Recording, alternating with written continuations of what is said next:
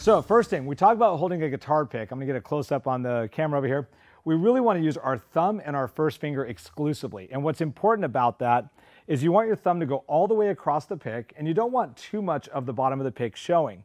The pick should be a 90-degree angle from your thumb. So basically, if my thumb is horizontal, the pick should be pointed straight down. And we want to put our first finger kind of wrapped around the back. And what you want to do is keep these three fingers out. We don't want to tuck them in and make a fist. It's a little bit, you have challenge sometimes. I'll know the students will have the bottoms of their fingers hit the strings when they're tucked in. Plus, we want these fingers over here as a reference point, as a data point. Meaning if I'm strumming, my pinky's going to kind of go across the bottom of the guitar here, and it's going to keep my pick at a certain height off the strings, like you can see here. It kind of gives me a point of how high is my pick off the string. So it's a dynamic thing we're looking at. When I'm playing individual notes or arpeggiating, I want to have my pinky kind of anchored in one spot. And again, if I'm sideways here, my hand's not touching the strings. I'm not doing any palm muting like that. My hand's up like this, and that way I don't have it where I'm muting out the strings.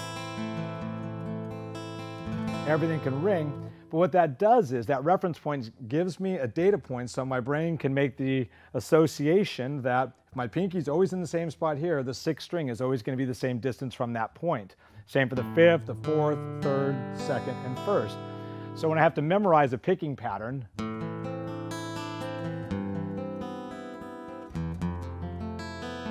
notice my eyes are on my left hand, not on my right hand, right? I'm not looking at my pick while I'm playing. And that's intentional. Our left hand is going to have most of the heavy lifting to do. There's times where we're going to have to go from the first fret up to the 8th fret or whatever. We're going this a lot of distance here. So we want our right hand to not have to have our eyes on it. We can memorize where the strings are, and when we memorize the strings, we're memorizing them based on this reference point, okay? So all individual notes.